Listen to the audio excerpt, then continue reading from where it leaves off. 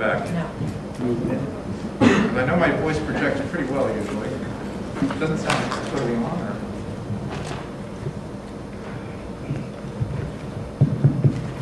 Is that any better? Better? Better? All right. All right, we'll try that. Anyway, it is a pleasure for me to be here, and actually, you may not realize quite what a pleasure it is to be here. I had some troubles getting here today, unfortunately, and I learned an important lesson about colors on the metro. And, something about orange and blue, and unfortunately, the wrong one takes you to a very different place than here. So, anyway, but I am here and very happy to be able to share with you some of the new ideas that I've been working on. I guess this is really a compilation of various ideas and concepts over the past 15 to 20 years that we have been working in this overall field of neurotheology, I suppose, and we'll talk a little bit about what that is and how that works. To me, what's very exciting about this is the idea that we have an ability to ultimately link together what we can learn from the neuroscientific side of things, the scientific side of things, and how that can be related, intersected, associated with what we learn from religious and spiritual phenomena and experiences and practices. So, I originally wanted to go, since my late colleague Eugene DeQuilly was of Italian descent and very much in favor of the Latin, I originally wanted to title this the Principia Neurotheologica, although I guess everyone thought that would be too Latin or too technical, so we went more with just principles of neurotheology. But as I was mentioning, neurotheology really is, in my view, a very unique field of scholarship.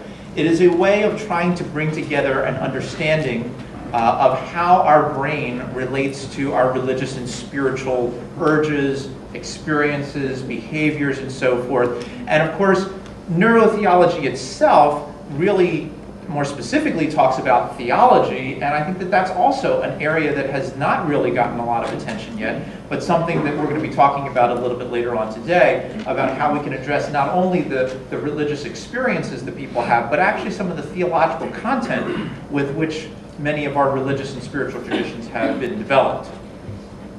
Now, part of the reason for even talking about this more formally is that this particular topic of neurotheology has gotten a fair amount of attention. I've seen a lot of articles coming out in a variety of different areas, including on the scientific side in journals like Science, in the popular press like the New York Times and Time and Newsweek and that kind of thing. So as well as on the religious side, people who are in various religious disciplines and traditions, people who look at religious studies, theology, and so forth, all of them have had a great deal of interest in this relationship and trying to better understand it. Now, of course, the problem with neurotheology as a concept, or as a term, I should say, is that it does have a bit of baggage to go along with it. There are these two sides, the neuro side, which we'll talk about in a minute, and the theology side. And therefore, people sometimes look at this very positively as a way of bringing together these two, what are often disparate ways of looking at the world. On the other hand, sometimes people have been very critical of neurotheology in terms of the idea of trying to link together two things that shouldn't be linked. So these are the kinds of issues and kinds of problems that I think become very important for us to be able to address as formally as possible if neurotheology as a field is going to be something that's viable going forward. So part of my goal today, and part of my goal in writing this book on principles of neurotheology, was to kind of set out the foundations of what at least in my humble view, this field would look like. And some of the ideas that we need to think about from a methodological perspective, from an interpretive perspective, a philosophical perspective, from all the different perspectives that might be brought to bear on what neurotheology actually is. So, what can we start to look at? Well, as I mentioned, one of the things that has become very important in my work, because I have been doing so much research looking at brain scans, and I'll show some of these a little bit later on, but brain scans of people engaged in practices like meditation or prayer, for example, is how does one develop the methodology to do that? When we're talking about cognitive neuroscience today, we've gotten very advanced and very adept at our abilities to see what's going on in the brain when we are doing a whole bunch of different types of tasks and working memory and language and so forth, and using different kinds of imaging and other types of equipment to study what's going on in the brain itself. We can get into very detailed views as to what different parts of the brain appear to be able to do.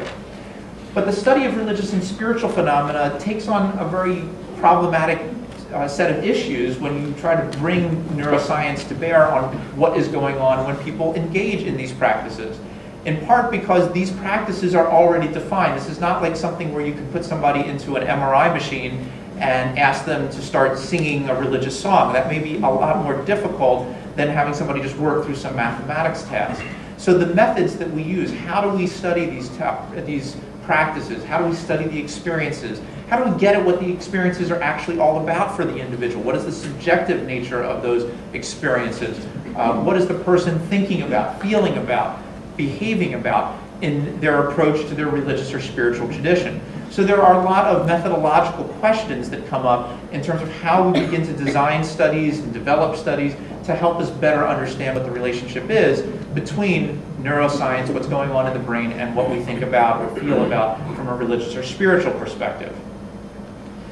Some of the principles also are trying to look at both the scientific side of things as well as the religious or theological side of things. And the reason I think that that's important is that too often times when we start to engage in this relationship between the human person, particularly the brain, but the body as well, and what's going on spiritually, sometimes people take a very one-way view of this. For a number of people, it becomes the neuroscience of religious or spiritual phenomena. And therefore, it's just a way of studying religion from a different perspective. What I try to argue is that the religious and theological perspective also has something to tell us about the science side. So I think we have to look at what our biases are, what our approaches are from a scientific perspective, from a religious and theological perspective, and to figure out a way to kind of bring them together and get them enmeshed in an overall field of study that can fall under this term of neurotheology. That all being said, I hope that the principles that we would begin to utilize in the context of neurotheology would be those that would be acceptable, available, whatever term you want to use, to both the scientific side of things and the religious or theological side as well. And if it's only a useful principle from the scientific side, then that means that we're leaving something out from the context of the religious or spiritual side, and vice versa. So I think, again, it's very important, at least from my own personal view, to try to understand the best way of linking together what we can learn scientifically and what we can learn spiritually or religiously to really help us to get at what ultimately, in my view, are some of the really big questions, some of these big epistemological questions, ontological questions that have challenged humanity since the beginning of time. So hopefully, my purpose here today, again, and in this book, is the idea of how can we develop these principles that can be useful as a foundation for future scholarship, regardless of whether somebody decides to come at neurotheology from a specifically scientific side, an anthropological side, philosophical side, theological side. What are the principles of scholarship that need to be thought about, considered as a person develops this level of scholarship? Now, I'd like to give a little bit of a very brief history, because I think this is important to see where neurotheology ultimately comes from. A lot of people say, well, why even bother with this particular topic at all? And part of my argument has been that we really see that the preliminary, the rudiments of neurotheology, even in some of the earliest sacred texts arising out of both Eastern and Western traditions. So certainly if we look at a lot of the Buddhist and Hindu texts, there's a great deal of emphasis on the human mind, on the human self, on human consciousness. There's a lot of descriptions about how does one engage our consciousness, what are the ways in which we can modify, alter our level of consciousness, alter our sense of consciousness, our sense of self, our sense of awareness. So in this process, obviously 3,000 years ago, we did not have available the functional MRIs and the PET scans and all that we currently have today. But there was this sense that there was an important relationship between what was going on inside of our brains, the psyche of who we are, and our consciousness, our spiritual selves, our religious selves. Again, Western traditions also perhaps didn't engage in the concept of consciousness quite so directly, but there's a great deal of discussion about what the human person is, what our frailties are, what things we should do, shouldn't do, what we're supposed to be as people. And in that context, I think there is, again, at least this sense that there's a part of ourselves, a part of who we are physically and materially, that needs to be able to engage these concepts, as well as whatever spiritual self that we may believe that we have. And in bringing this a little bit further, so again, Buddhism in particular elaborates on the important elements of human consciousness, and it organizes these, for those not familiar, just a very brief review, into the 4 seals of belief, and talks about dukkha, which refers to suffering, and is considered in many ways the essential or universal part of the human condition. This is what we all face and what we must all somehow have to deal with. Anatta refers to the sense of no self, and in particular that there is this, that there is no separate existing self in the universe. Everything is somehow interconnected. So there isn't this us versus the world or us versus the universe, but somehow we need to think about how ourselves, our consciousness of ourselves, becomes a part of the larger whole, a part of a universal consciousness, the universe itself. Again, it depends on what your own individual perspectives ultimately are. In the Buddhist perspective is the notion of a universal consciousness.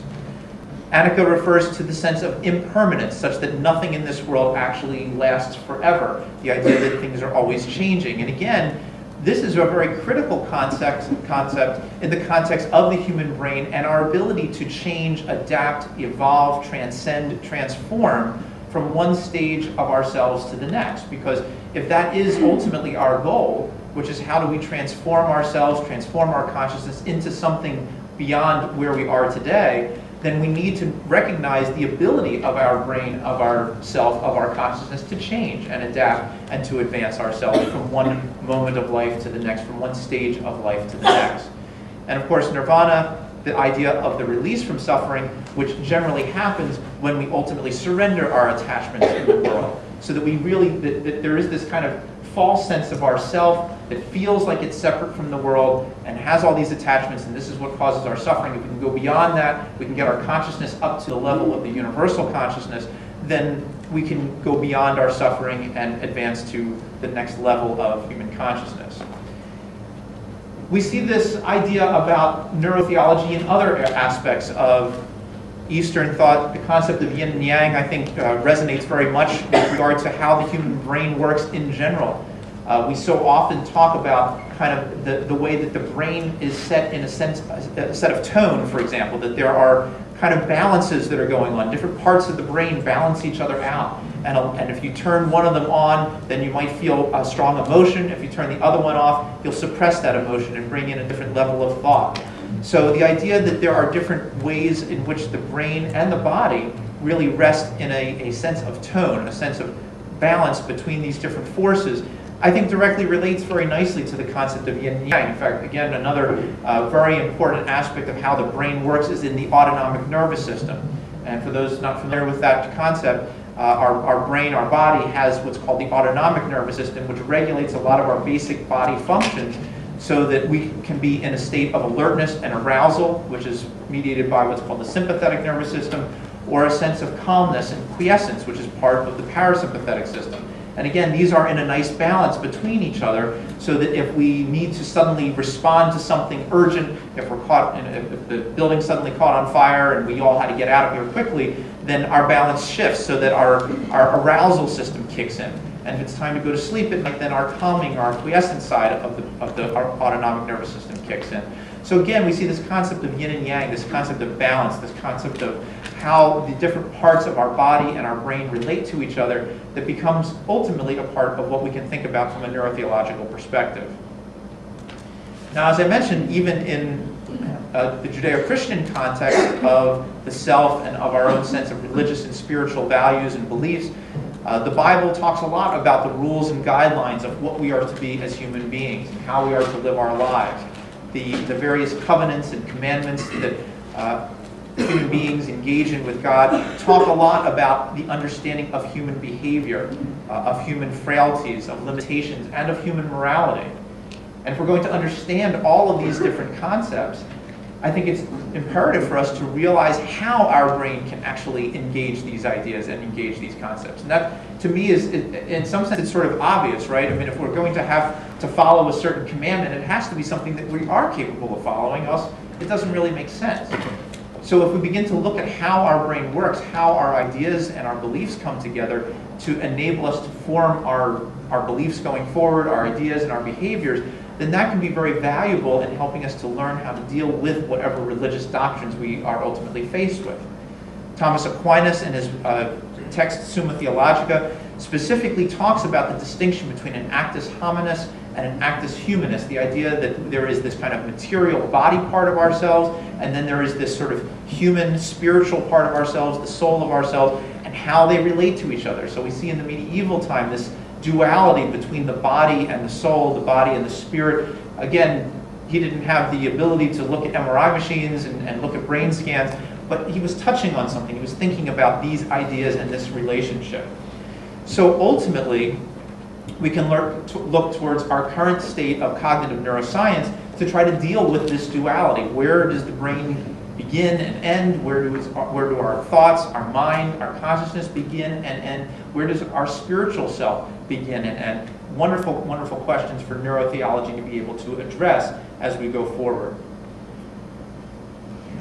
Now, as we do approach a little bit more, again, a little bit more of the historical side, coming up towards the 1400s, the Reformation, some fascinating arguments broke out about the nature of how human beings are to be spiritual, how we are to be religious. The idea of what is really the center of our creation? Is it humanity? Is it the human being as the center of creation? How do we relate to God in some form or another? And Erasmus got into some very interesting arguments with Martin Luther about how to get salvation.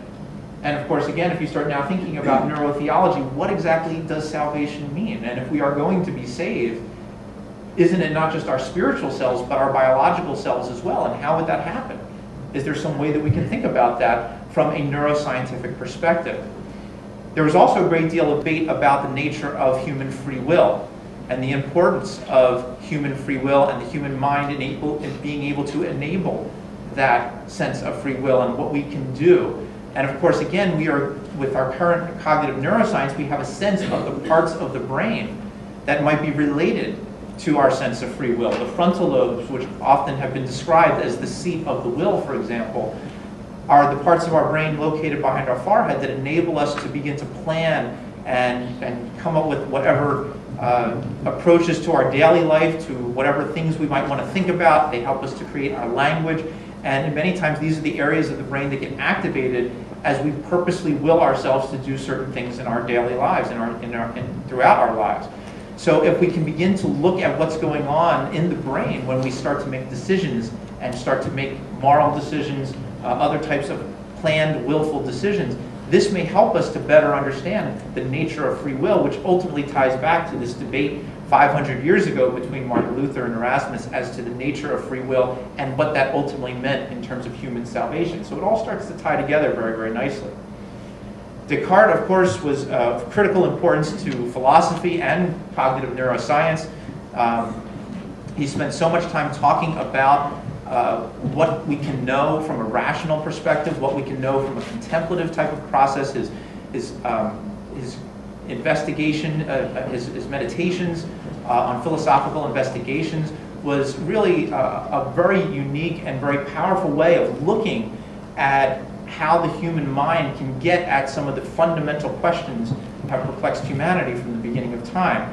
He ultimately came up with the notion, cogito ergo sum, I think, therefore I am, which again ties very nicely back into the whole sense of cognitive neuroscience and into neurotheology, the idea that what we are thinking about, what's going on in our brain, is what is related to our existence, our ability to understand ourselves as who we are, and how we begin to derive knowledge and understanding about our world.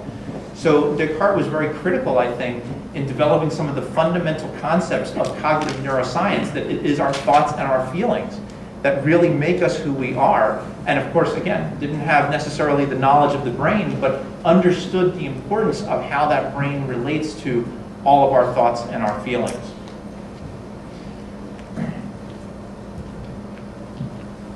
Now, of course, part of the problem that we ultimately saw with Descartes was the notion that there was this duality, that there was sort of this great distinction between the mind and the brain. And this is an interesting problem that has perplexed a lot of people in philosophy and consciousness studies. Again, it kind of comes back to what I was just talking about. Where does the brain end? Where does consciousness begin? How are they related to each other? It was a duality which in many ways persists. We often think about the ability of the brain to have thoughts, the ability of the brain to have consciousness. But the question that many Buddhists, for example, have always asked is whether or not consciousness exists outside of the brain. And if so, how does that happen? What is the relationship then between something which exists outside of the brain and what's going on inside of our brain? So these are just wonderful questions from, I think, a very appropriate approach of neurotheology to begin to look at, because the neurotheology is really looking at the way in which we can combine what we can learn from a neuroscientific perspective and what we can learn from this other consciousness, spiritual type of perspective. This is, I think, going to be the ultimate power that neurotheology has as a field of scholarship. Kant, in his Critique of Pure Reason, implied that all of the universe, both spiritual and non-spiritual, could be understood through a human rational approach. Again, touching right on the tenets of neurotheology, the idea that the ways in which we think and feel about our world inform us about both the material and whatever is non-material in the world, the sense of our spirituality. The idea that there is some kind of pure reason that is something that we can attain through our own thought processes, through the fundamental functions of the brain itself. And then, of course, he also argued that reason seeks to know what lies beyond the range of experience. So we have our perceptions and our experiences, but that there actually may be a way of getting beyond that in some regard through our rational functions, our contemplative functions, and that this may have some ability to get at what are the fundamental rules and laws that govern the universe. Now, in more recent times, as we get a little bit closer to the past century, especially in the context of religious and spiritual beliefs, we see Friedrich Schleiermacher, who talks about the sense of religious or spiritual ideas from a more cognitive and visceral sense. Now, this is a bit of a departure because up until this time, most of what we learned about from the theological perspective, from the religious perspective, was the notion that it was very doctrinal, that it was what was in the sacred text, that was what was important. Schleiermacher is the first to talk about it from this more visceral sense. What does it feel like? That religious or spiritual beliefs or feelings are a feeling of absolute dependency. That was his definition. William James extrapolated this and expanded this in his Varieties of Religious Experience, where he talked about all the different forms that our religious experience can take, especially in terms of human experience. And he talked about both what might be termed normal kinds of religious and spiritual states and experiences, and also abnormal kinds of experiences. So he certainly had this sense that it was what was going on in the brain, what was going on in our mind, that colored and affected the religious and spiritual beliefs that we hold. Rudolf Otto in 1917 wrote a book called The Idea of the Holy, and here he defined the essence of religious awareness as a sense of awe. And he actually described this as a mysterium tremendum et fascinans, this notion that it was a kind of fear, but also fascination with that which was ultimate. And therefore, again, this experiential element, this thought process, some type of cognitive process going on in the mind, in the brain, that enables us to have our religious and spiritual feelings. And Mircea Eliade talked about religion not just as the God encounter, but also the sense of sacredness in the symbols and the rituals that are a part of our religious and spiritual traditions. This is very critical when we begin to look at how our brain begins to engage religious and spiritual ideas, because it is ultimately the practices, the rituals, the ideas that our brain comes face to face with that enables it to begin to have these kinds of feelings. So in our more recent developments, my late colleague Eugene de Quilly really tried to address the issue of ritual head on. And he talked about the development of rituals in animals and how they are ultimately elaborated in human beings, and then extrapolated what we know from the basics of ritual to the notion of what's going on in religious and spiritual rituals. The ceremonial mass, the weddings, the funerals, the different life events that occur in a religious or spiritual context, and the rituals that go on that help to really drive into the human person, into the human brain, the experiences that we ultimately refer to as religious or spiritual.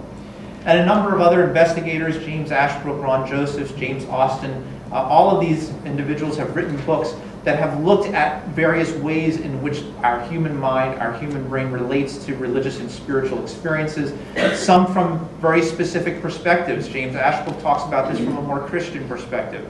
Austin talks about it from the Buddhist perspective.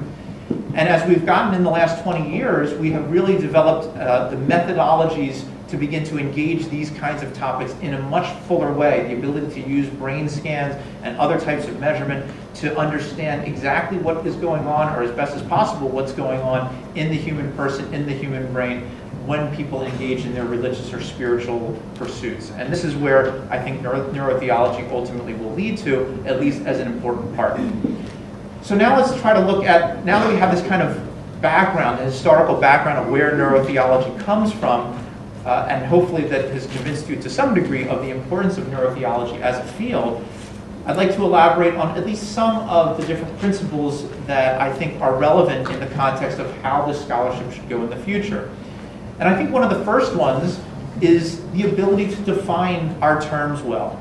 And this is notoriously problematic. I teach a course in neurotheology at the University of Pennsylvania, and in the first 3 sessions, really, we spend a lot of time simply going over what do we mean by religion, what do we mean by spirituality, and then of course you could throw in other terms, what do we mean by morality, what do we mean by God, what do we mean by faith, soul, and I could even ask to all of you to start thinking about, we sort of have a sense of what it is. We kind of recognize it when we think about it. If I say, what's religion to you? I think most of you would give me some kind of definition. But if I started writing these up on the board, we would start to see a great deal of similarities, but also a lot of differences in what your views are of religiousness and what your views are of spirituality.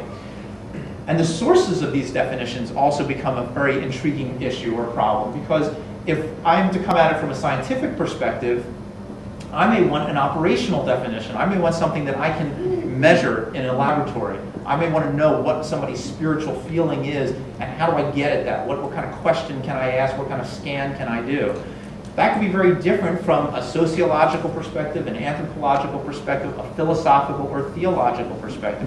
So who is coming up with the definitions and how they are thinking about them is almost as relevant as what the definitions actually are. In fact, if I were to bring together a room full of scientists and a room full of theologians, they would probably come up with completely different views of what religion and spirituality are.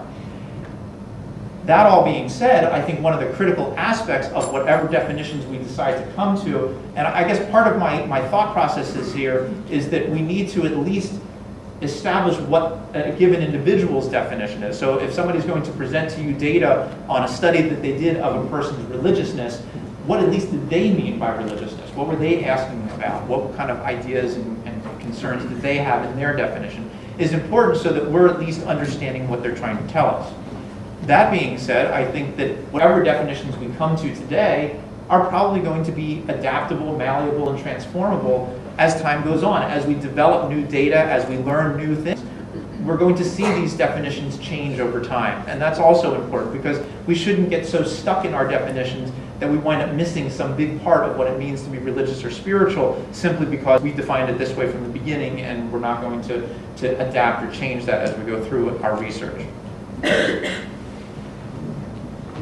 Now, I mentioned at the beginning a little bit about what I think neurotheology is, so let me emphasize this a little bit more. I think neurotheology refers to the field of study that links the neurosciences with religion and theology in its basic statement. It is not a neuroscientific study of theology, and it is not a theological study of neuroscience. It really has to be a two-way street, I think, for both of the scientific as well as the religious or spiritual perspectives if they're really going to be able to contribute to each other. And I think one of the most critical aspects of this definition is that the neuro side and the theology side need to be defined very broadly. For me to make this term work, for me personally, again, I think the neuro side has to include neuroscience, has to include psychology, cognitive neuroscience, anthropology, sociology. All of this can potentially be brought into the realm of the neuro side of things. And the theology side, I think we also have to define very broadly because we can't just talk about theology proper, which is a very specific thing.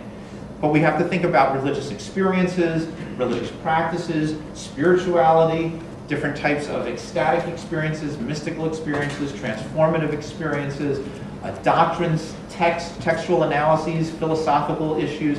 All of this can also fall under the overall context of theology in this regard. And I think unless we really keep our terms fairly broad in this regard, neurotheology is going to wind up being very, very limited and not really be able to do all of the things that it ultimately can do. Now, neurotheology also needs to be skeptical. And of course, whenever we deal with issues pertaining to religious and spiritual beliefs, there are a lot of different viewpoints on that. Those who are very religious individuals feel very strongly about their beliefs. Those who are not very religious, those who are atheists or agnostics, may have a great deal of skepticism. And I think for neurotheology to work, it has to have a good deal of skepticism. There is a scientific component to it. But I also like to encourage that it be a constructive and optimistic skepticism, so to speak. It is a way in which we can kind of better understand, where we can better ask the questions and try to really better interpret whatever information we get out of the studies that would fall under the realm of neurotheology. I think we have to be very cautious about whatever conclusions we draw. So if we have some study of intercessory prayer and people who are praying for individuals to get better from heart disease, if it turns out that it works, we have to be cautious about what does that mean. Does that really mean that our prayers went to God and ultimately helped people get better? Does it mean that human consciousness somehow reached across the gap and affected the person's health at a distance? What exactly did happen? Are we sure of our methods? Are we sure that the results are right? So these are the kinds of things that we have to think about. But we have to be careful about being overly negative, that if things don't go so well, or if we have some questions, the data didn't look that good, or the methods weren't that good, we have to be careful about not just throwing everything out simply because we just didn't like the way the methods or the particular conclusions came about. We also have to be aware of our own biases, our own beliefs as they come to bear on whatever particular studies that we may be pursuing on our own. And I always like to argue that it's very critical for us to have a great passion for inquiry. We really need to always ask the question. It's always important for us to learn and to develop new knowledge and try to understand better both what's going on inside of our brain as well as what's going on in our religious or spiritual lives. There are lots of great questions for us to ask, and we have to be very conscious of keeping that passion of inquiry burning as much as possible.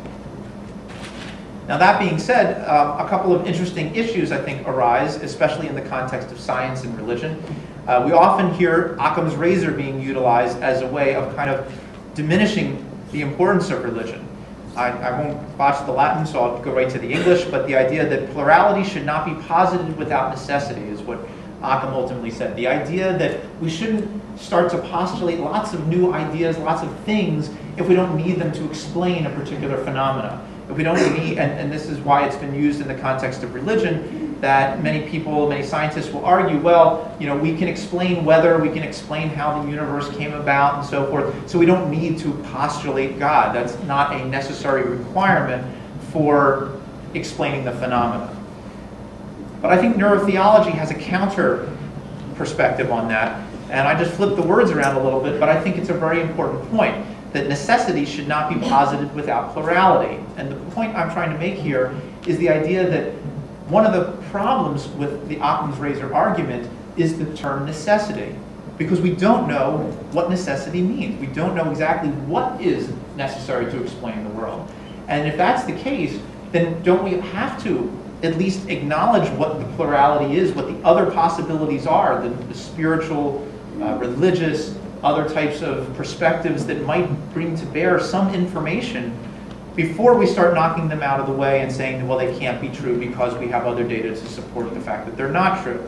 And I think that there are many issues and many questions that we will be forced to look at where we may not be able to get all the information that we need to know. And therefore, we may need to look at both the scientific as well as the spiritual perspective. One of my favorite stories back when I was a medical student, one of our doctors was relating a story when he went to Africa and he was treating individuals with malaria. And there was a person who came to him, a gentleman who came to him to get medicine for the malaria.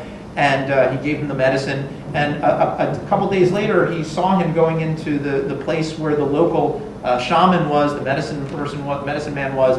And he kind of grabbed the guy by the side and said, well, look, you know, you came to me for the medicine, and because you obviously believe Western science is going to cure the malaria, why would you bother to go to the medicine man who, you know, it's all sort of spiritual stuff and just doesn't explain anything to you? He said, well, no, actually, there is a reason why I do both. I come to you because I got malaria and I need to be cured from the malaria. I go to the medicine man because I want to understand why I got the malaria. So there's other aspects, there's other knowledge that we need to get about our world that we have to be careful about what we exclude too quickly before we really understand why we may or may not need it. Another term that I think is, I've been trying to explore over the past 5 years or so comes from a more philosophical term, hermeneutics, and the idea of a neurotheological hermeneutics. So hermeneutics, for those of you not familiar with the term, really refers to how we interpret, I guess very specifically, it's how we interpret specific texts, how we interpret certain ideas. And the idea that if we're going to read the Bible, if we're going to read Aquinas or Kant or whatever, we need to look at it not just from our own personal perspective, but from the perspective of the individual writing it. And what was going on in their mind and in their lives, what were the times like, what was the cultural setting like, the religious setting, and what were they like? Well, it seems to me that one of the most important perspectives that so often gets overlooked is what's going on in the brain itself. So if somebody comes to the notion that causality is everything, or rationality is everything, or spirituality is everything, what's going on in their brain? What's being triggered in their brain? What parts of their brain are maybe being turned on or being turned off? And can we utilize that information to think about how our brain really wraps itself around these very important ideas? So I think it can be useful in interpreting science, it can be useful for interpreting philosophical and theological texts, and also the experiences itself. So again, I think an important aspect of this is that neurotheology, and in this context neurotheological hermeneutics, would not necessarily diminish the more traditional perspective of hermeneutics, philosophical hermeneutics, spirituality, science, but it adds a new perspective. It adds an integrated perspective that enables us to look at these questions and address them in ways that we've never really been able to do before. Now, I mentioned early on the importance of methodology, and I think that we really, if we're going to push neurotheology as a field, then both theology and the neuroscience part of neurotheology have to allow for new methods, new concepts, and new conclusions to arise. Now that may sound sort of obvious, but so often we tend to think that, well, this is the kind of answer that we're looking for, or this is the paradigm that we're trying to shoot for, and I think we really need to start to kind of bridge across gaps and think about things in new ways. How can we use a brain scan to study something spiritual or philosophical? Can we get somebody like Immanuel Kant into a scanner and have them do some philosophical musings and see what areas of the brain light up? Is that going to be useful or important? And sometimes, it's almost the, well, it's so crazy it just might work kind of stuff that we need to think about. So we need to really kind of, to use the term, think outside of the box, think about new ways of doing things, and embrace whatever new ideas come down the road. There may be so many ways of using the internet, using neuroscience, using different aspects of subjective evaluations and so forth that we just haven't thought about before. And I think it's important for us to be open and be available to utilize these different approaches, both from the scientific as well as from the theological perspective. Now, another very, very important aspect of this is the necessity of kind of looking at the subjective nature of these experiences, the phenomenological characteristics of these experiences that we call religious and spiritual. I think this is fundamentally important to neurotheology because one of the concerns that I've had over the years, and I've seen people do studies like this, where they'll say, well, we gave somebody a drug and it induced a spiritual experience or it induced a religious experience. But sometimes they didn't understand what exactly a religious or spiritual experience is, what that drug-induced experience was, and how they are related to each other. So I think that it becomes very important for us to understand the phenomenological aspects of these different kinds of experiences and ideas, how they are measurable, how do we get at the measure of them, both subjectively as well as objectively, if that's possible, and how do we integrate what we can learn phenomenologically from by integrating it with the scientific perspective. In fact, one of the studies that we have been doing over the past several years is an online survey of people's spiritual experiences. And it's been fascinating to look at this data. We're sort of drowning in the data almost because we've had thousands of people come to the website and provide narratives as to what their spiritual experiences are like. And it's fascinating because sometimes people will describe a sense of God's love for them. Sometimes they'll say they felt a force. Sometimes they felt an energy. Sometimes they felt a sense of awe. What are those experiences? Are they all the same? Are they all fundamentally the same and then described differently by people? Are they fundamentally different and yet all felt to be spiritual? Is there something about them which makes them feel spiritual to the individual, and why do they call it a spiritual experience instead of just, an everyday experience? What's going on there? And understanding that phenomenology, I think, is so important and so interesting, but so critical as we go forward in trying to understand the true nature of what religious and spiritual experiences are all about. And again, to kind of follow up with what I just talked about, therefore, we really need to look at all the different methods for evaluating these kinds of experiences. We need to look at the subjective side, the objective side, what's going on in the brain, what's going on electrically in the brain, blood flow-wise, serotonin-wise. There's so many different things that we can begin to look at that can all be brought to bear in helping us evaluate the nature of these religious and spiritual experiences. Neurotheology also tells us something about neuroscience, and I think we can apply it to a wide range of cognitive processes.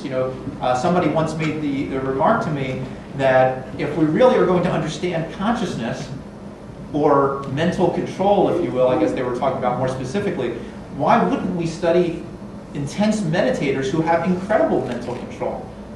That would be a wonderful way of trying to understand what helps us to feel mental control, or how do we look at, screen out, whatever tasks that we want to look at, people's functions in the brain. When we look at religious and spiritual experiences, we are talking about some very complex cognitive tasks. They involve cognitions, they involve emotions, behaviors, movements, and so forth. So if they are engaging all these different things, then maybe this can help us from a cognitive neuroscience perspective, because maybe it will tell us how do our emotions relate to our thoughts? How do our emotions relate to our moral reasoning? There's a lot of really fascinating questions that come up which can help us in terms of our understanding of what the human brain is and how the human brain actually works. Ultimately, also in this context, we can utilize this information to perhaps help us to use our brain better. Maybe, as I'll show in just a second, we've been doing some brain scan studies of people, of older individuals who have memory problems, and we start them off on a meditation program. What happens to them? What happens to their brain? What happens to their ability to think, their ability to maintain their memory? Is this valuable? Is it useful from a health perspective, a mental health perspective, a physical health perspective? So there are lots of very interesting questions that we can begin to look at. And I think also neurotheology needs to be very aware of the notion of the negative sides of religion. And there are many aspects or many ways in which religion can turn negative on people. The most obvious, of course, is when people enter into things like cults and kill themselves in mass murder, or terrorists who will try to kill themselves and other people because they don't believe the same way that they do. What's going on? Why do people go down that path? What's going on in their brain that makes some argument along those lines seem reasonable to them, seem rational to them? Can we use this information to help us better understand the nature of the terrorist mind, the nature of a cult's mind, and can we use this to help maybe even redirect people in a more positive way? We also see negative aspects of religious and spiritual beliefs occur in people who are just everyday people. Maybe they're people dealing with a particular illness, cancer, for example, and they wonder why they got cancer. It goes back to my story of the medicine man. Maybe they're wondering, were they not spiritual enough? Is God out there to punish them? And if God's punishing them, then why should they take part in the chemotherapy regimen that the doctor recommended? So we have an ability to try to understand what's going on in the mind and the psyche of people when they turn to religion in a negative way and they feel that God is not on their side, and does that help us to try to figure out ways of turning that process around into something that is more beneficial? And in fact, there are some very interesting approaches to psychotherapy these days that try to incorporate religious and spiritual concepts and try to find ways of helping people deal not only with the psychological issues that they face, but with the spiritual issues that may be holding them down along with whatever psychological problems they have. And when we talk about consciousness, again, one of the most important experiences that people have from a religious or spiritual perspective are the altered states of consciousness, the mystical consciousness, which in many ways is the most transformative kind of experience that they can have. And if we can find individuals who are going to have that kind of experience or have had that kind of experience, Can we utilize this kind of technology? Can we utilize imaging studies, other types of subjective measures to better understand what is going on cognitively, emotionally, behaviorally? How do these experiences of altered states of consciousness, near-death experiences and so forth, how do they change people's lives? How do they change their perspective on themselves, on life, on death, and so forth? And therefore, neurotheology can help us to try to address that question of what is the nature of our consciousness, how is it altered by these experiences, and what happens to that consciousness down the road. In fact, we might even get to the more problematic, thorny philosophical question of the actual nature of the universe itself. There have been obviously two different perspectives in that regard. There is the notion that everything in our universe is matter and that consciousness arises out of that matter, or the notion that consciousness is everything and somehow matter arises out of consciousness. Or perhaps we have some hybrid of those two. Well, I think neurotheology is right for being able to address that kind of big question. Again, it certainly may not be the end-all in terms of answering it, and I don't claim that it would be, but the idea that we can begin to address these questions in ways that we've never been able to before, because we can link up what we can learn from a scientific side, a consciousness studies side, and a spiritual or religious side that will provide, hopefully, some new information in regard to these kinds of questions. And this is one of the scans that we obtained recently as part of our study of meditation. This came from our memory study. This was published this past year in the Journal of Alzheimer's Disease, actually, because we took individuals, older individuals who were complaining of memory problems. And these were scans, these are called SPECT scans, and they are looking at blood flow changes in the brain. If you look at these are actually kind of slices through the brain, so it's as if I kind of sliced through the head, took the top of the head off, and now you're looking down on the brain and seeing the areas of activity. So these are functional images of the brain. And the way to look at them is that the red areas are the most active, followed by the yellow, and then the blue and the black. The first scan, labeled A, was the original baseline scan. Person came in for the study, we signed them up, got a scan. So this is just what they look like at rest the very first day. Scan B is what happened after we taught them the meditation practice for the very first time. It was a particular practice called Kirtan Kriya, which is a mantra-based practice where the individual says 4 sounds, sa, ta, na, ma, those 4 sounds over and over. And while they do that, they actually move their fingers. These are called mudras, and this derives out of the Kundalini Yoga tradition. So it looks like this. They go sa, ta, na, ma. So you can touch your index finger to your thumb, then the middle finger, 4th finger, and the 5th finger. You go sa, ta, na, ma. And they did this for 12 minutes a day. And there was a little twist to it because they had to do it out loud, and then they did in a whisper and then in silence and so forth. But they just did it for 12 minutes a day. And we watched them. We had them do it for 8 weeks. And then we brought them back. So the scans on the bottom row, C is the scan when they first came back, baseline scan, so it compares to the A scan. And then this is the second scan when they were now doing the meditation after they had trained in the practice for quite a period of time. The arrows are focusing on a very important structure called the thalamus. It's a very central structure in the brain, a very key relay in the brain, relays a lot of our sensory information up from the brain, or up from the body up to the brain, and also connects different parts of the brain to each other. So it's a very important part of our brain. It appears to be related to consciousness, and it's probably also important in just our overall perceptions of the world and our viewpoints on reality. And you'll notice that there's some interesting changes that start to occur in this thalamus. So when the person first came in, you can see where the arrow is pointed. There's a little bit more red on that side than there is on the other side. Okay? So that means that this is the way this person was wired. A lot of us have a little asymmetry to begin with, and this is just the way our brain is situated. This is the way they were built. When they did the practice for the first time, you can see that those red areas changed a little bit. They're more symmetric. In fact, maybe even a little bit more active on the other side, but for the most part, I would say they're relatively symmetric and relatively equal. Now that's kind of interesting, but not totally unexpected because, okay, well, they did this practice and maybe it affects the thalamus in some way. But now they come back, and here they are 2 months later, and you can see that the asymmetry that was there at rest in the first scan is no longer there on the second scan. It's very symmetric. And in fact, when they engage in the practice after an 8-week training period now, you can see that the other side of the thalamus is much more active than the side that was active initially. So what are we seeing here? We are seeing the ways in which doing a simple meditation practice changes your brain over a relatively short period of time doing a relatively easy kind of practice. 12 minutes a day for 8 weeks did this to your brain. So you can imagine what would happen to somebody's brain if they engage in a very intense practice for a long period of time. Or when people are religious or spiritual their entire lives, it has to change the way your brain works. And if you engage in some new belief system or a new practice, it's going to change it in a different way. And we can begin to look at this, we can begin to assess this, and we want to then relate this back to, okay, well, did their spirituality change? Did their psychological status change? What's going on? And we can look not just at, this is just looking at blood flow changes in the brain, but there are all kinds of neurotransmitters and all different kinds of areas of activity that we can look at in the brain that we really just have scratched the surface in terms of what we can do. I mentioned at the beginning of my talk that we can also address theological questions, and I think to some degree we should, I don't think any theological idea or issue should be off the table just yet.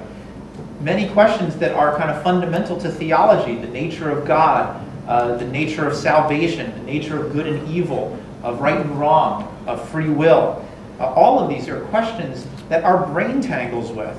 And maybe it would be helpful to know how our brain does tangle with it. What are the brain's abilities? What are its limitations?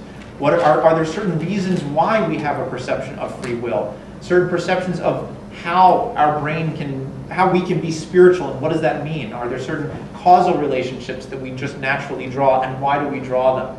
So whether or not we will get to some more definitive answer, I don't know, and that's why I have may here in bold, but I think neurotheology may contribute to a lot of these very, very big theological questions. It certainly provides a new perspective at the least, and maybe actually will provide some new answers or some new information that just we haven't thought about before because we've never linked these ideas together. Now, I think that there is also what I would refer to as a neurotheological uncertainty principle, and this is meant to sound a little bit like Heisenberg's uncertainty principle for you physics folks out there. The notion that there is a fundamental uncertainty of how we look at the universe. Well, cognitive neuroscience and neurotheology would argue that there is a fundamental uncertainty. We are all trapped within our brain. We are all looking out at the world and receive sensory information and different types of information. We think things, but ultimately, whatever we view the world as is our own perspective. It's our own brain's creation of our viewpoint on the world. And we hope, with important hope, and we're probably generally correct, that what we perceive on the inside is commensurate with what is out there on the outside. But we don't know that for sure. We don't know if the ways in which we perceive the world or think about the world are really accurate. And there's lots and lots of studies that show all of the flaws that our brain can make in our perceptions, in our thoughts, in our feelings about whatever we may have thought or heard or seen before. When we think back on a big event in our lives, most studies show that our memory is not that great. And therefore we make lots of mistakes. Our brain fills in information and doesn't bother to tell us all the time what it's filled in with. So there are lots of problems, and therefore we have this kind of fundamental uncertainty about our world. Now, science helps us to get into what that uncertainty is, but since we are trapped within our brain even when we look at science, it may take some of these unusual states of consciousness, these spiritual states, mystical states of consciousness, where the person's sense of self, sense of objective and subjective reality go away, that may contribute to a deeper understanding of what our nature of reality is, and may be able to bridge this uncertainty gap. Whether we will or not, I don't know, but I think the only way that we might be able to do it is by somehow better linking both this scientific as well as this theological perspective. And this kind of bumps right up against the topic of neuroepistemology. How we come to know what we know, what are the limitations with which our brain can understand these kinds of concepts, what are the abilities that our brain has to be able to understand reality and how we think about our world, the truth claims about our world, can we learn better about the nature of science and religion and what they tell us about the world, and whether or not we should accept those different ideas or not. These are the big questions that I think neurotheology as a general concept can help us to address in broad ways.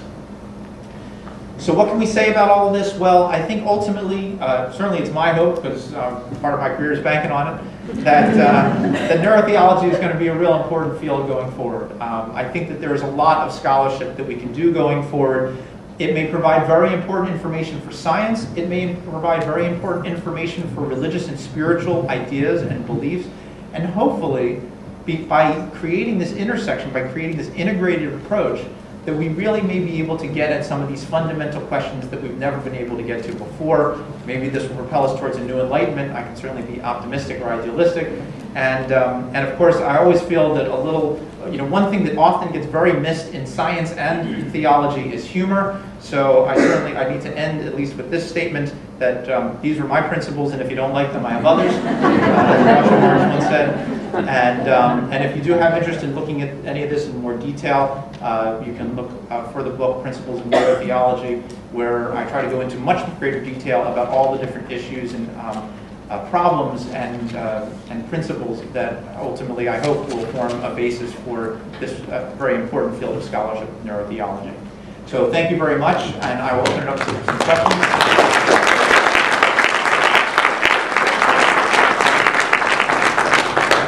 Did I have a question?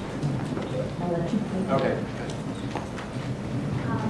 I'm interested particularly in the enteric nervous system. It seems to be one that's overlooked. Yeah. When you look at the autonomic nervous system, everyone knows the sympathetic and parasympathetic. But the enteric nervous system, particularly because of the neurotransmitters that are there, it seems to me that the location at the third chakra area, as well as being the gut brain, has so much implication in this. Is there anyone studying that?